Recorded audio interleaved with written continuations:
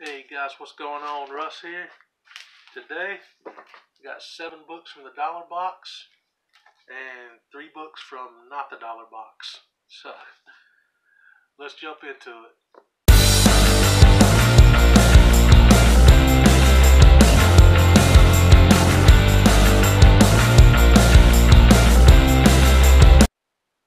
Alright guys, this first issue up is a copy of X-Men #1. Now, I recently saw this on Comic Girl Ava's channel. She was doing a series on the X-Men books. And I could have sworn I had this issue. And I really wanted to reread it after I saw her video. But I dug through my boxes, could not find it. Today I was at this local shop, and boom, it was right there in the Dollar box. It's in a little bit of rough shape. Got some creases and stuff on it, but I need to show the poster off. Kind of on the inside cover. But anyway, I just wanted to pick it up to reread it, so I'm not really worried about the condition. I mean, it's on the staples and nothing is missing, so that's good to go. The next book up is a pretty nice looking copy of Daredevil 300. This is one of the issues I had back in the day that I unfortunately had to sell off. And I got lucky and found it in the Dollar box today.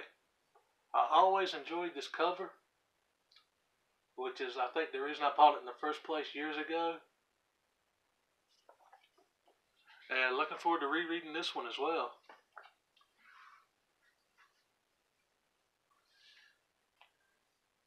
I picked up a Ghost Rider, issue 29. Never really read much Ghost Rider back in the day. But I gotta be honest, I picked this one up because the cover just looked incredible. So definitely gonna read this. Where you got Wolverine and he's taking a chunk ride of Ghost Rider. That's awesome. Now these next 4 issues I saw on JPL Flash Comic Geekdoms and Metarog's crossover videos. And I checked eBay for them, and I found them at a good deal on eBay. A lot of 4 for just $10. But didn't have to order those because I found them in the Dollar box. First one up is Marvel Fanfare #10. Some awesome George Perez there.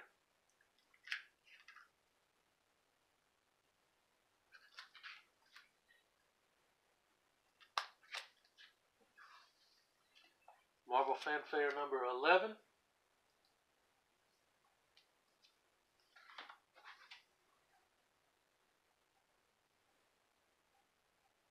Huh.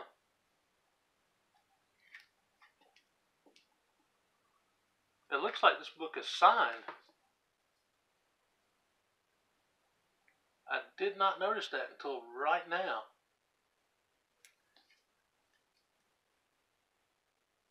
Is that just the normal, is that like just the cover? Or did I get a signed book for $1 by George Perez? It doesn't have any kind of certification in it. Huh.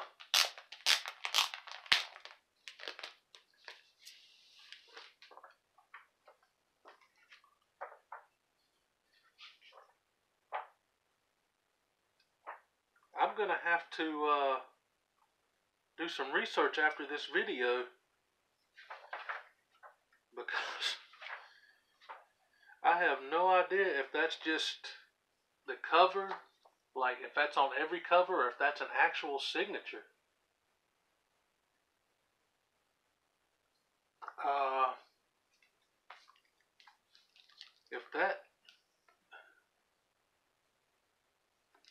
If that's legit, I am extremely happier than I was. I'll have to check that out.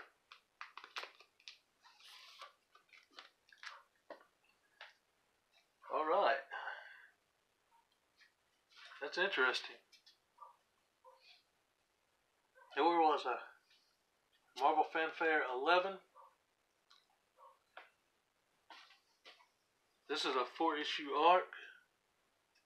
Marvel Fanfare 12. And Marvel Fanfare 13. It's a Black Widow story.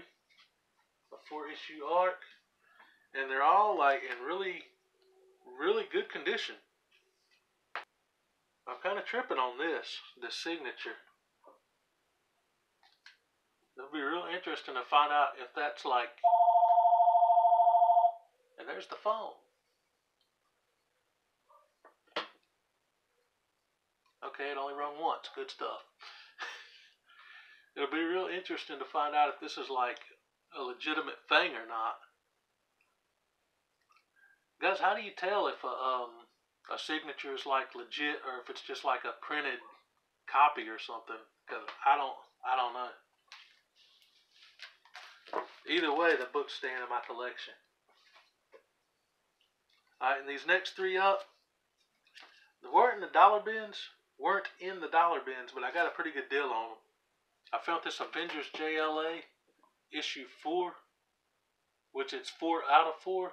Unfortunately, they didn't have the first 3 to complete it. There's another book that I saw on JPL and Metarog's crossover video. And when I saw this one down there, I had to snatch it up just for the cover alone. I mean, Superman with Thor's hammer and Cap's shield. How do you get more overpowered than that? That easily my favorite Superman cover ever, hands down, out of any Superman book. So definitely on the hunt for the first 3 issues to complete this. Oh, by the way, I got this for $3, which I think is awesome. The cover was $5.95, I believe. And I picked up the first issue of Maximum Carnage, which was Spider-Man Unlimited number 1. I had this whole set back in there, or close to the whole set, because I think I was missing a couple issues from the Maximum Carnage. But I've been trying to put this the whole series back together. I saw this down there for $5, so I figured why not go ahead and start with the first issue. And this one costed a little bit more, but to me, I think it was still a good deal. I picked up Web of Spider-Man number 1. And it is just a beautiful high-grade copy. I don't see anything wrong with this thing. It could easily be, I think, I don't want to say a 9.8, but I think it could easily be a 9.6. Considering getting it graded, but again, I don't really know the process of how to do that. But anyway, I got this one for $25, which I think is probably about the standard. Maybe a little more, maybe a little less. But I'm extremely happy to have this in my collection. Hey guys, this book had me so messed up, I totally forgot to film my outro. So I'm going to tag that on the end now. By the way, I sent some photos of this to my buddy JPL Flash. And he said that looked like the real deal to him. So I'm like crazy excited about that. George Perez signed book for $1. That is unreal. I'm gonna get this framed. I'll put this in a frame and display it over here. 100% staying in the collection. And I want to say a thank you to JPL and Metarog, because if it wasn't for their video, their crossover videos, I wouldn't have even been out looking for these books. So to find them and stumble across a signature, just so I'm going to link both JPL Flash's channel and Metarog's channel in the description below. If you're subbed to me, you're probably already subbed to those guys anyway, because their channels are just amazing. But just in case, I'm going to link them below. If you're not, go over there and sub them guys up. Alright, as always, you can follow me on Twitter and Instagram. which I've changed to match my channel name. And I will catch you guys in the next one. Peace, everybody.